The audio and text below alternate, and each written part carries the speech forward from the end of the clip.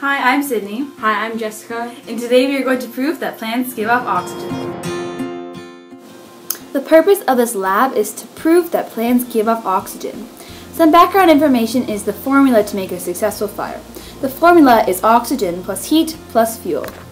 The experimental question is, if we put a plant instead of oxygen, is the plant equivalent to having a source of oxygen? The controlled variable is the jar that does not have a plant in it. Our hypothesis is, if the plant gives off oxygen, then the fire will last longer because oxygen is essential to the formula of fire. The materials used are 2 mason jars, a plant, a lighter, 2 candles,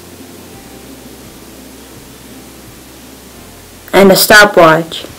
We also did a second experiment to prove that plants give off oxygen. The materials we used for this one was a measuring cup, water, and a green leaf plant. The steps are as followed. 1. Gather materials previously said. 2. Place the healthy plant into one of the mason jars. 3. Carefully place one of the candles into each of the mason jars. 4. Light the candles with the lighter. 5. Place the lids on the mason jars. 6. Start stopwatch. 7. Make a note of when the first and second candle goes out. 8. You are done the experiment.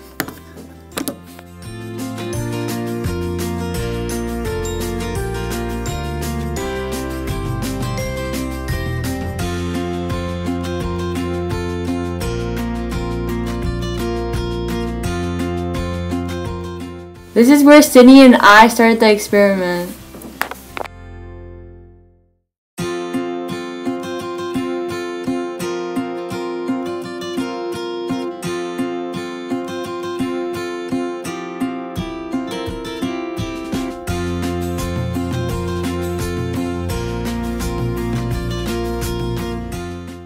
These were when both candles were lit, and then we closed the jars.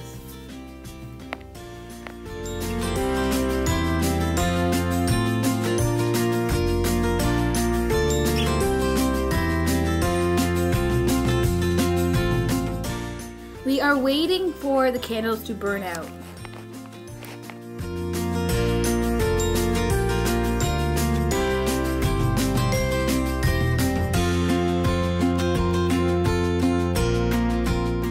The candle with no plant finally burned out. Here is the process to conduct experiment number 2. Take your measuring cup and fill it up with water, about halfway.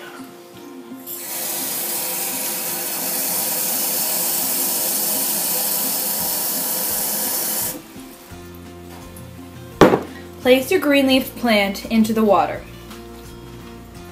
Now wait for about 4 or 5 hours until bubbles form. After waiting 6 hours, we noticed that air bubbles were forming on the leaves of the plant, showing and proving that plants give up oxygen. The jar that had no plant lasted 39 seconds before the candle burnt out. The jar that had the plant lasted 45 seconds before the candle burnt out. This experiment proves that plants give off oxygen because oxygen is of key importance to keep the fire going. As soon as the oxygen in the jar with the no plant was used up, it burnt out. The jar with the plant was able to stay lit longer because even after the oxygen was used up, the plant gave off oxygen. We also observed that condensation happened in the jar with the plant because the plant was giving off oxygen. Our second experiment also proved that plants give off oxygen. It proved this because when we put the plant into the jar, there were no air bubbles. But after 4 or 5 hours, there were a bunch of air bubbles forming on the surface of the plant, proving that oxygen was being given off. Sources of air. The lids of the mason jars would pop, and at the same time the fire would go out. And also, if the plant wasn't receiving direct sunlight, then the plant couldn't photosynthesize and give off oxygen. The experiment supported the hypothesis because the hypothesis was that the candle with the plant would last longer than the one with no plant, and the experiment proved that. Other questions are, if there were more plants in the jar, would the candle last longer? Also, what if the jars were larger?